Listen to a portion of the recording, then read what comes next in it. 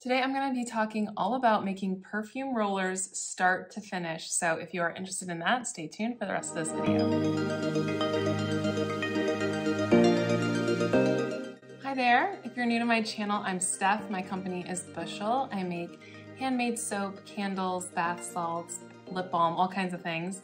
And I talk about the behind the scenes of running a business like mine on this channel. So if that's something you're interested in, go ahead and subscribe so you're notified every time I release a new video.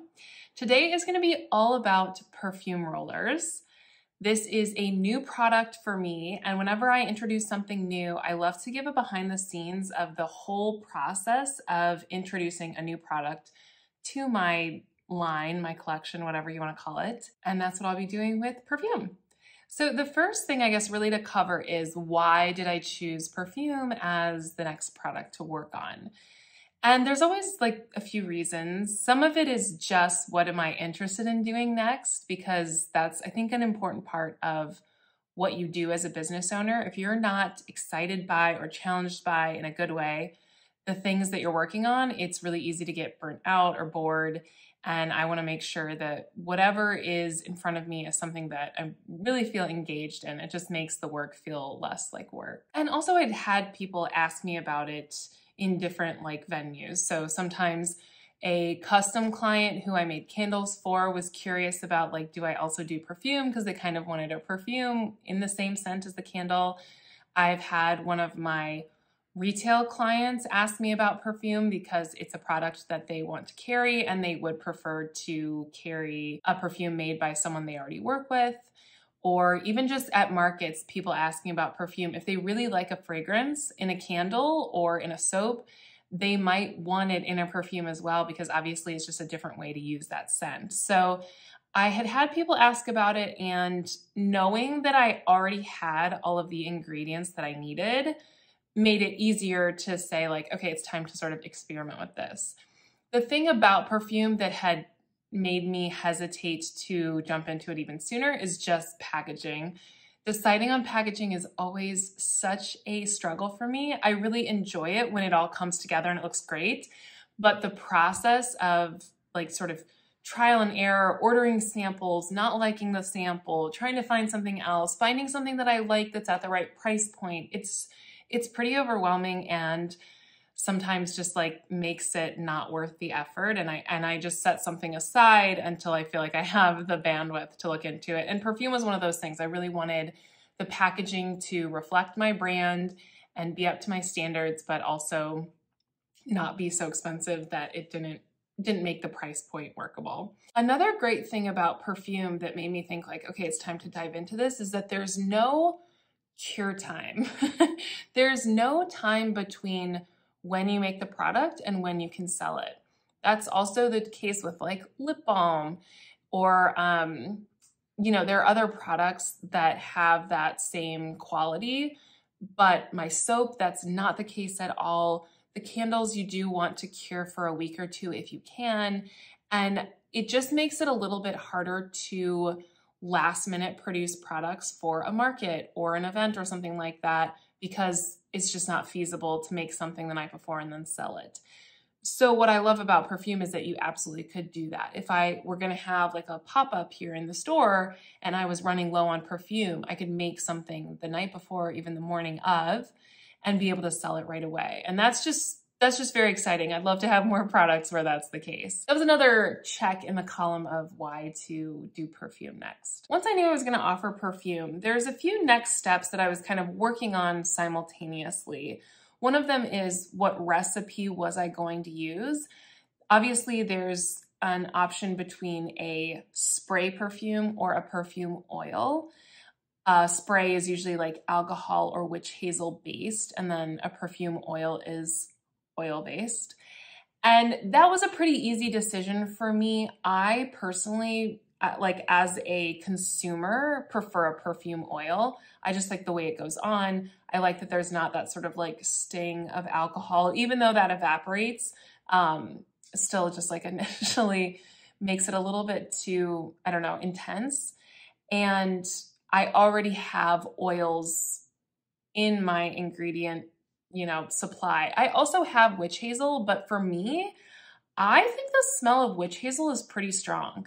I have a sensitive nose, so I'm sure that that's part of it, but I don't like the idea of using witch hazel as a base for something because to me, the smell of witch hazel is always there and it messes with the actual fragrance.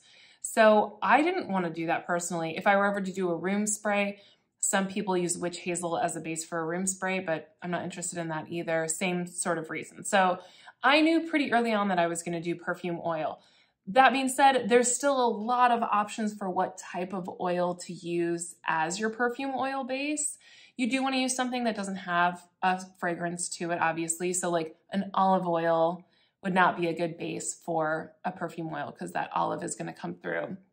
So I had a couple of oils that I really like that are part of my soap recipe or my lip balm recipe, and I settled on sweet almond oil. I just really like the consistency of it. It has no scent to me, and I already get a lot of it because I use it in both my lip balm and my soap. So that was pretty easy. I also added in some vitamin E oil, which luckily I had on hand.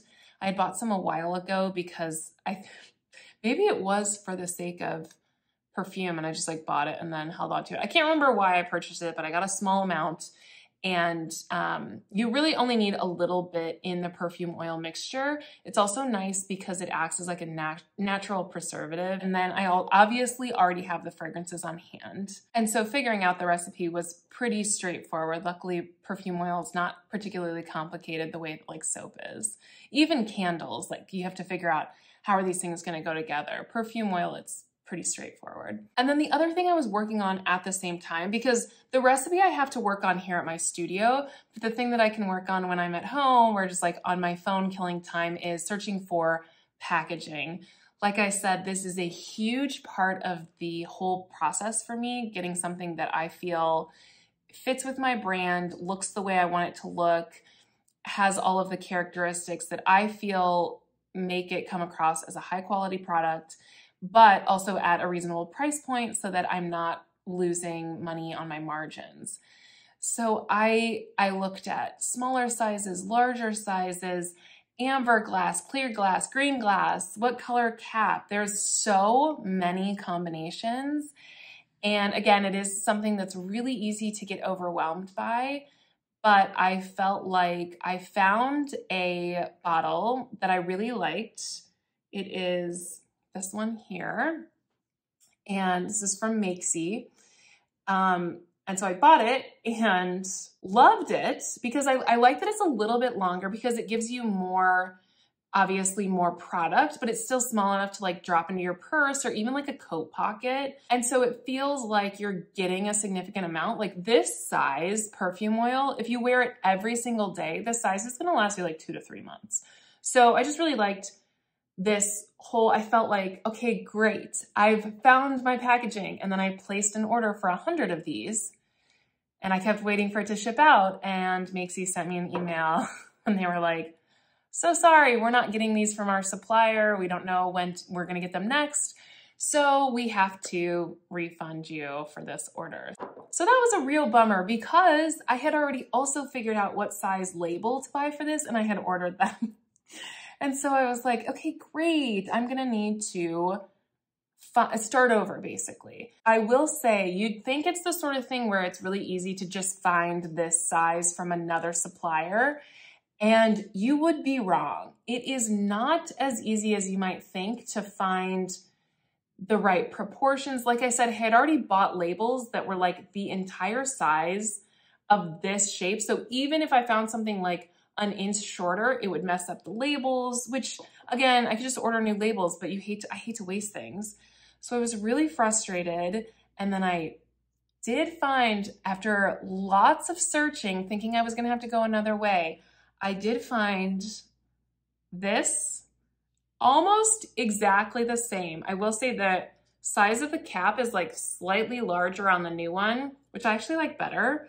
So that's great, but otherwise pretty much exactly the same. Huge relief because now the labels that I bought will work with this, but this was not easy. Again, it's the sort of thing you think would be easy. It was not easy. These just came today actually in the mail. I'm very excited about that. And once I had my packaging, then you can figure out, what am I going to be able to charge for this? Or like, what's the right price point for this? Because that is something you have to do once you figure out the ingredients. And you can't figure out all of the different elements of one perfume until you know how much the packaging is going to cost. And then the other thing is that this, obviously the size dictates how much of each ingredient you use per item. And so once I had that packaging finalized, I could break down, what does it cost me to make one of these? And then what can I charge, or what should I charge based on knowing that information? You also want to factor in where your brand stands in the market in terms of, are you a luxury brand? Are you a budget-friendly brand? So, you know, you might want to tweak the price based on that, but you really can't get the full picture until you know your packaging and how much it's going to cost you to make each unit. Once I know how much it's going to cost me, what it's going to look like, kind of, then I have to figure out, what fragrances do I start with? When you're introducing a new product, I think it's best to start with a limited amount of scents. You know, when I launched my candle line, I think I started with 6 scents. And with a perfume oil, it's the same sort of thing. You want enough of a range where you feel like you can offer something to all different tastes. So somebody who likes earthy scents, somebody who likes floral, somebody who likes fresh citrus. So I wanted to get a little bit of each of those, but you also don't want to offer too many, because you don't want to make a bunch and then realize, oh, nobody's interested in this one scent that I had. So for me, there's a couple of no-brainers. My Palo Santo is my best-selling fragrance, no matter the product. Right now it's only in my candles, but it's definitely going to be a perfume oil. So that one I know for sure. In fact, I feel like I could potentially just launch my perfume oils with only Palo Santo being offered and still sell a decent amount, because it's for the people who work with me, they know that scent and they love that scent. And even people who don't work with me, Palo Santo is a really popular scent right now. So I feel like they'd still potentially buy it just because people love it. I also think that Amore, which is a candle of mine that is a little bit more of like a romantic floral, is another solid one to add to the line. Like I said, it's got that sort of floral note, but it's not overly flowery. It doesn't read as like grandma. It's a little bit dark and like mysterious. So I think that's a good one too. And then right now I'm just sort of struggling on what are the like fresh and fruity or like more light notes to add to the lineup. I don't have that figured out yet, but I'm getting closer. I'm definitely narrowing it down. I certainly have some seasonal fragrances that people love that I'd love to offer in a perfume roller as well, but I have to figure out the best way to work seasonal scents into a perfume line. I don't think it's normal, or like, I don't think it's traditionally done to have seasonal perfumes. I think it's the sort of thing where people find a fragrance that they like and they use that all the time. So I really want to focus on year-round scents. And I also want to be able to offer some like gender neutral scents.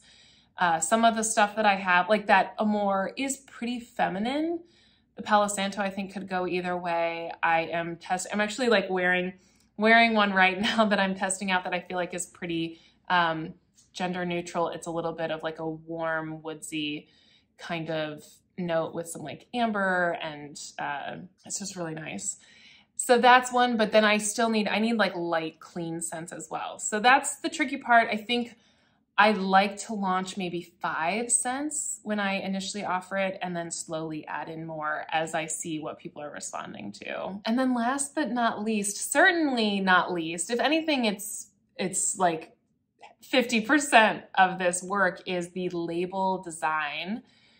I toyed around with a few different looks. The best way for me to successfully design a label, and by successfully, I just mean that like I really like it and I feel good about it, is to just dive in. I usually start with something that looks completely different from where I end up. But if I don't just have a starting point, it takes me forever to sort of like gather inspiration. So I started with something that I went very far from. And I'm really happy with what I ended up with. It's pretty minimal, which I love. I think that it's, again, something that is gonna look really nice if it's sitting on your bathroom counter or on your nightstand or on your vanity, or even on your desk at work, who knows? Wherever you're keeping this perfume oil, I like that it has a nice presentation so you can have it out and it doesn't take away from wherever it's sitting.